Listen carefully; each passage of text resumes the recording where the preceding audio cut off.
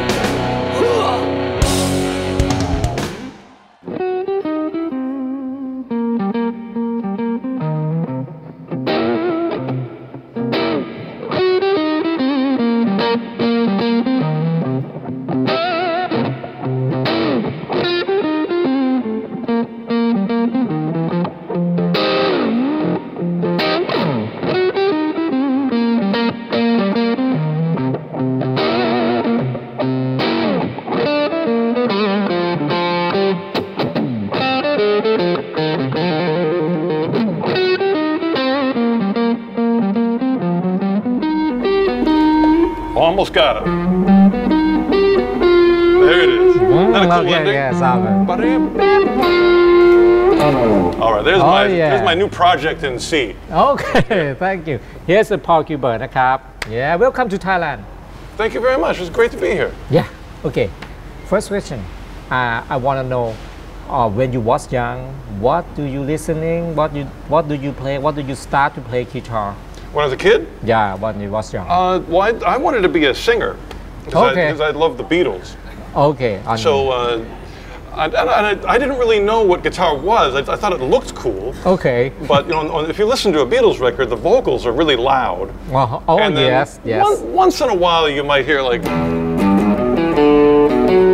You know, a guitar riff, but mostly it's vocal music. So I didn't really know about guitar until a couple of years later when I heard like Led Zeppelin and Jimi Hendrix. Okay. And then you start to notice the guitar a little more, you know. Okay. Jimmy Page, you know.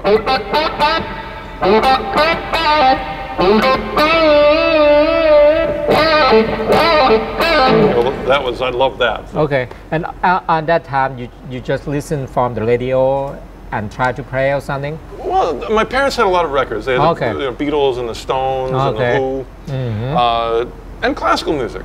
Oh. And blues. My dad had a lot of B.B. King. Okay. And Muddy Waters and what's John Lee Hooker. He had those records. Okay. But on the radio, I heard Led Zeppelin. Okay. And also my uncle was a great guitar player. He still is. Okay. And he turned me on to Jimi Hendrix and David Bowie with Mick Ronson in the band, and punk bands like Iggy and the Stooges and the MC5. Okay. And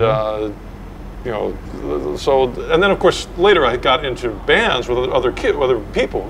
And so, I would join a band, and it was always with older kids. Maybe I would be 12, and they would be like 16 or 17. Oh, you 12, and your member is 16? Okay. Yeah, so they would say like, oh, check out Rush, or check out, Todd Rundgren, or Emerson, Lake and Palmer. Okay. So, from being in band, it was almost, I don't have an older brother, but when you join a band, it's almost like having older brothers. Okay. And on that time, you play by ear? Well, it's a complicated story, but I'll try to make it short. Okay. When I was 6 years old, I took some guitar lessons. Okay. And it was actually sight reading. Okay. Okay. But it was very boring sight reading. It was like. Okay. And I just I didn't like that. I wanted to play rock guitar. So I quit. Okay. And when I was 9 years old, I started playing by ear. But I didn't know how to play. I had no teacher. Okay. So I just like, how do you start? I had no idea what to do, and I held the pick funny, and I only used one finger. I didn't know how to tune. Okay. So it was really rough. But I would still figure out, just basic riffs. I did only upstrokes. Oh, okay. I heard about that. For 2 years, I went like.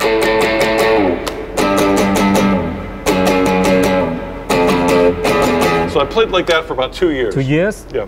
And finally, I started taking lessons when I was 11. Okay. And my teacher said, hey, you can do downstrokes too.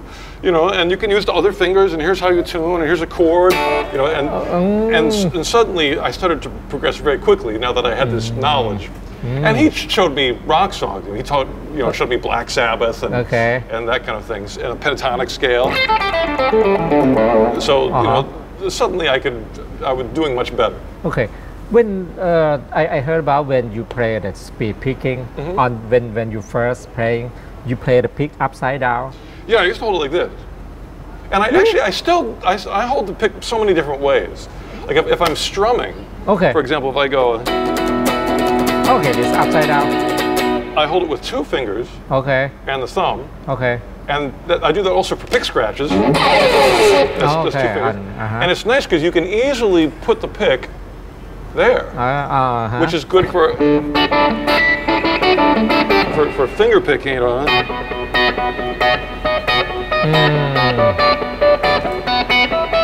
it's good for two-handed stuff. The pick is right there. Okay. And of course, it's great for like shuffles, like when I'm doing that.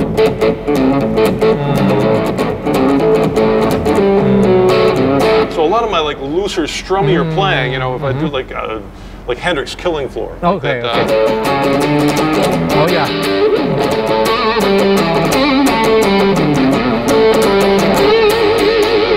That's all the 2 fingers. But if I want to be more precise now, I'll hold it with the 1 finger. Okay. And that's more the. That's like kind of smaller. It's actually not as much fun, but I do both of those, and I still do that. Yeah, there's so many. I mean, there's so many tones you can get out of the pick. So, to me, like when I teach, I always tell the students you have to like work on being able to mute with your pick, like go, where it's very short instead of. It's long. Be able to do that, and that's really a cool sound to be able to go like.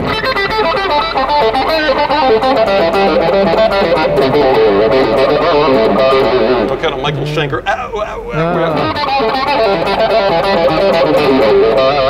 And it has a lot of attitude. So the pick to me is not about speed; it's about tone. What kind of pick do you use? Is thin? I use a really thin pick. It's a .50. Oh, really? Really thin. Really good for pick scratches. So when you do those always sound good. Okay. And they're good for for banging away. And when you play speed picking, when I play fast, I have to play a little harder. Okay. Which is kind of good because on stage I've got all this adrenaline. And so you can still it works fine. All-purpose good tone. Oh wow! And then never know that before. You play very thin. Well, I used to use heavier ones when I was a teenager, but okay. Well, actually, when I was a teenager, it was medium. Okay. And then like with 20s and 30s, it was heavier, and now I've been going lighter and lighter. Oh, okay, that's good. But what kind of the formal training did you have? From the teacher, from the school, from the... Well, I went to GIT for a year. Oh, yeah. In 1984. I was 17. I just got out of high school. Okay. And so we learned music theory and a lot of ear training. And I'm really happy I did that. It was, You in the GIT 1 year? It was 1 year. Okay. But after I graduated, I became a teacher. Then? At that same school. Okay. So I was 18. Then I was 18 years old. And of course I didn't know everything.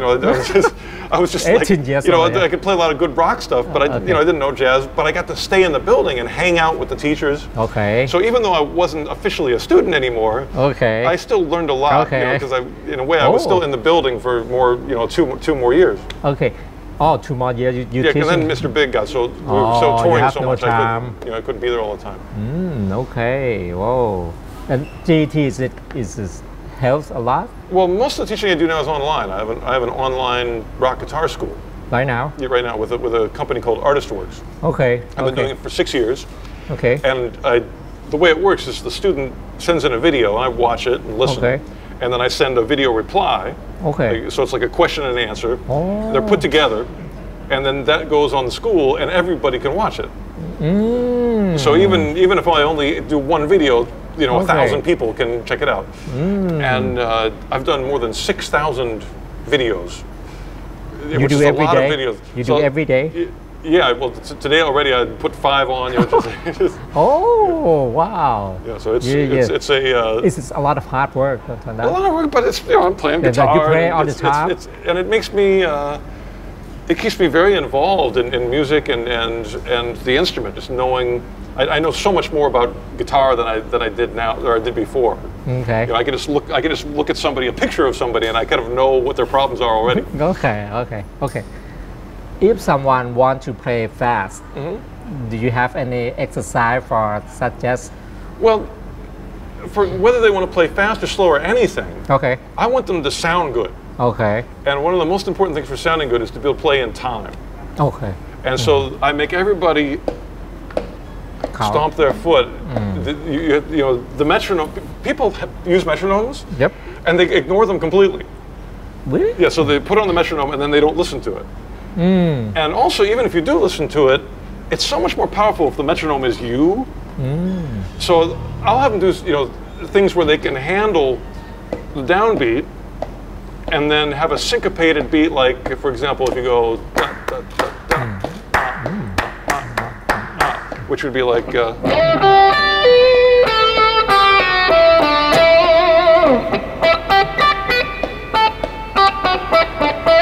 something as simple as like the Kinks.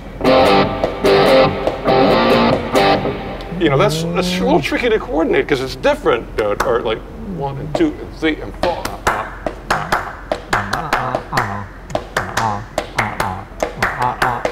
So it's all on the same grid, but it's not the same. So, whether you're playing slow or fast, you got to be able to feel the time. Otherwise, it's useless. It's like having a great boat, and you put it in the water and it sinks. Okay. And I want everybody's boat to float. So, before we do anything, I always say you got to play in time, and then you have to, when you again slow or fast, you've got to be able to get into it and out of it. You have to have transitions. So it's like what comes before the fast play and what comes after it. You got to connect it. If it's just this thing by itself, you'll never be able to use it. So first you develop your groove. So like you'll see when I play with Mr. Big, every night I go out and I play the groove from what is it? Back in Black by AC/DC. Okay. So I go like. Actually, I'm gonna stomp on every beat. That's 2 and 4. I'm gonna do all beats like 1, 2, 3, 4.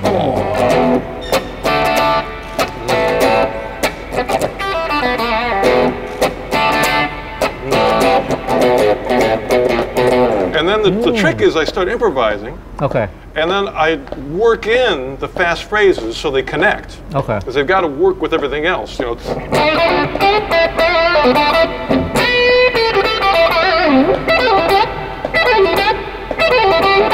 In time.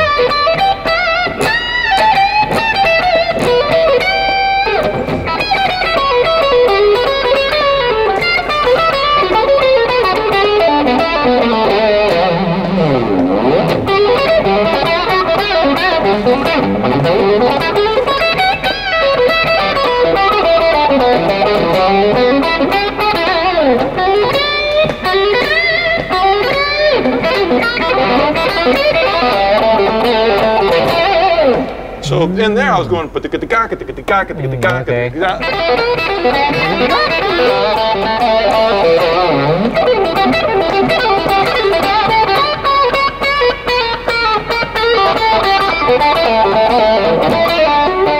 So but it's got to fit in the groove, otherwise you can't use it. Okay. I want you to be able to use it. I want the boat to float. Okay. And how about when you play the guitar? Look like you care a lot of music more than technique. How about music and technique? What do you think? Which one is important? What's the first one? Well, hopefully together. The whole reason to have technique is to play music. Oh, okay. But I think what happens is when people think of like technique, they usually think of being able to play a scale up and down. Okay. And if you listen to most music, it's not scales up and down. Okay. Yeah. And so a lot of times I try to listen to vocalists. Okay. I think very few rock singers sit around and sing scales. But if you work out how to play a vocal melody, so for example, Janis Joplin, legendary rock singer, has a song called Mercedes-Benz. Okay. It's only vocals, and actually she's stomping too. It goes like, oh Lord, won't you buy me a Mercedes-Benz? And so I try to work that on a guitar, like 1, 2, 3. Won't you buy me a Mercedes-Benz?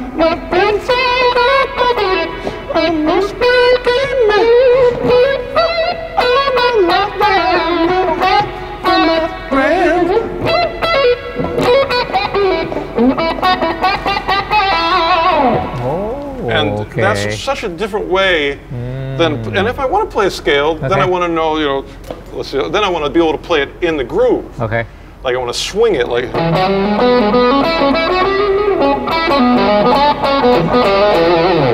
And that to me is not as cool as the vocal part was, but.